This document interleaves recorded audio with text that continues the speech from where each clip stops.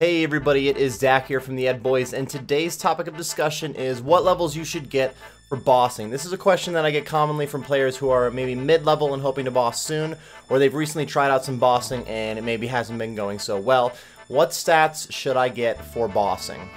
The annoying answer would be just to max out your combat, though it is also kind of the truth, since no matter the boss, the higher stats you have, obviously the better it is going to be for you. There's really no boss in the game that you need max combat for. In fact, you'd be pretty surprised how low your stats could be while still successfully getting a kill.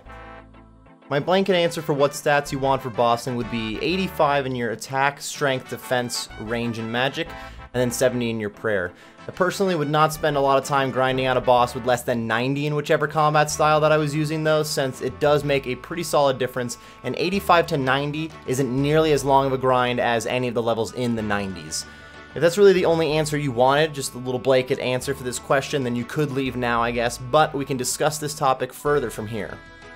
If you're trying to grind out a boss for a lot of kills, you don't want to barely be able to kill it. That will take a pretty long time each kill, and it's going to be very annoying. Having low stats will pile on a couple of reasons that you'll be making less money than you could be.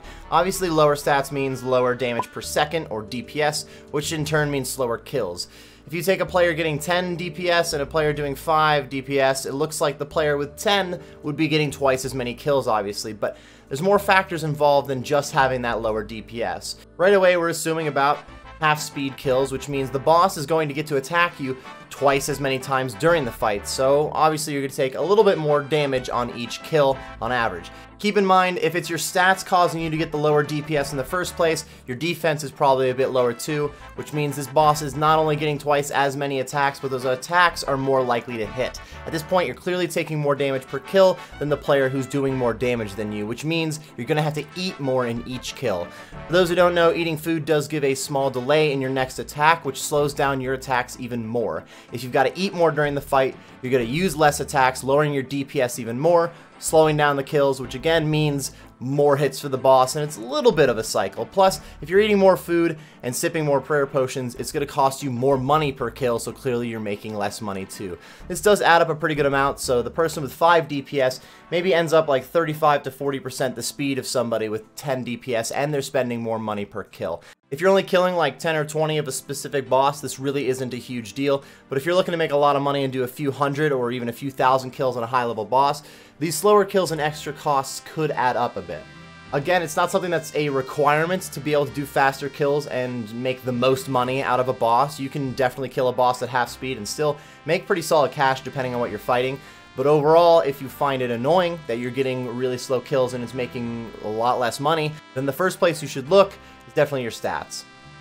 Obviously, each boss is a different scenario, and it's important to do your research if you're looking to get good at a specific boss fight. If you choose a boss that only requires range to kill, then obviously your attack and your strength stats really won't matter that much. You don't have to get 90 strength if you're never using strength. Some bosses you only have to use prayer for, so slower kills won't really be slowed down from eating. Those slower kills still require more prayer potions, which aren't free by any means, but your defense level may not be quite as important in that case. Weaker bosses obviously don't require high levels to kill, though the same concept's still going to apply when it comes to faster kills. Overall, you want to make sure you have some good information about the boss before you go in there. Not that you can't go in blind, but each boss is different, so there's really not just one setup that you need in terms of stats or gear that fits just the entire umbrella of bossing. Each combat skill has its own perks, some of them being pretty obvious, like having a higher attack level will unlock you more weapons, plus you're going to be more accurate, so that plus a higher strength level is going to make your melee kills a lot faster. This goes with range and magic too, of course. Having higher range level, you're going to get better gear and do more damage. Having higher magic level, better gear, more damage.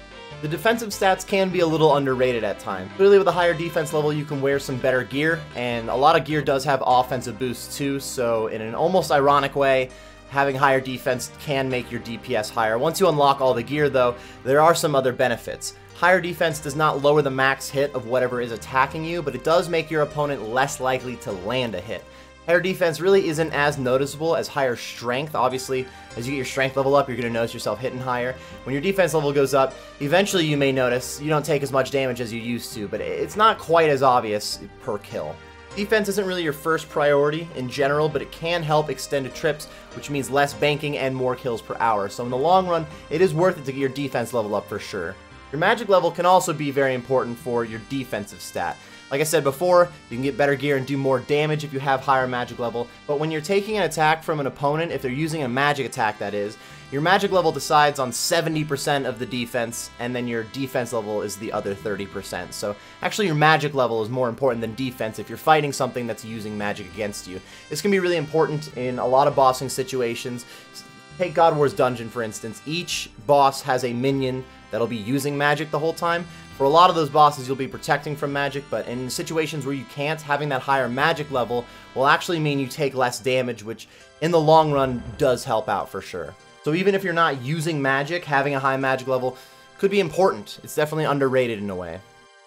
Obviously, with more health, you can take more damage, which I don't think I really have to explain any more than that, though you do need high hit point levels for Zenyte jewelry, so there are some unlocks, but overall the benefits of having high health is very straightforward. Obviously, training your stats takes time, which generally the reason players will try to boss before they're ready is because maybe they don't have the time or they've become a little impatient, since it does require a lot of hours overall to get a high combat level. I always suggest training your stats through Slayer when you can, but Slayer is also time consuming and does require most of your attention. You can kind of multitask it, but in general I wouldn't consider it AFK. I do suggest everyone take advantage of these away from keyboard training methods. By AFK, I don't necessarily mean walking away in every case, just being able to multitask can be a big deal for some extra hours. More often than not, AFK methods are not going to be as efficient for one reason or the other, but also it's more accessible than something that's really click intensive. If you don't have the time to grind out Slayer tasks since you're a little busy doing something else, you might be able to grab some AFK gains so that you're still making a little bit of progress. My goal in this section is not to make an AFK training guide out of this video, but if you are looking for more information about training your stats, I have left a link to some of my skill guides in the description. Even for low levels, there are some options for AFK training. Crabs, for instance, like rock crabs, sand crabs, and ammonite crabs, they're all pretty AFK to fight since they're aggressive and they have a lot of health, making them good XP overall. These are mostly used for attack, strength, and defense, but range can also be trained here pretty well, especially with something like throwing knives or darts. At higher levels, you can start using the Nightmare Zone for very AFK melee gains, and as you approach 99 in attack and strength, you can start getting some of the best melee XP rates in the game. Again, range can be trained here too, but it's not as common, though a blowpipe with some solid range gear can add up to your levels pretty quickly.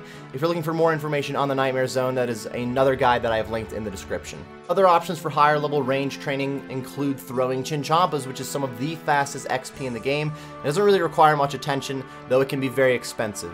Using a cannon in multi-combat areas like Dagonoths under the lighthouse, for instance, can also add up XP pretty quickly, while again requiring pretty low attention. An hour or so of range training while you watch Netflix late at night definitely adds up faster than you expect, and range is really like the most OP of the three combat methods in the game. Having a high range level can be very important. Even magic training does have some AFK options. For example, you could enchant jewelry or make house teleport tabs at lower levels. There's a few spells in the Lunar Spellbook that can autocast, such as String Amulet and Plank Make, though Plank Make, similar to enchanting jewelry, you don't really want to AFK them if you have the time to be real click intensive, but you do have the option for some AFK gains in there.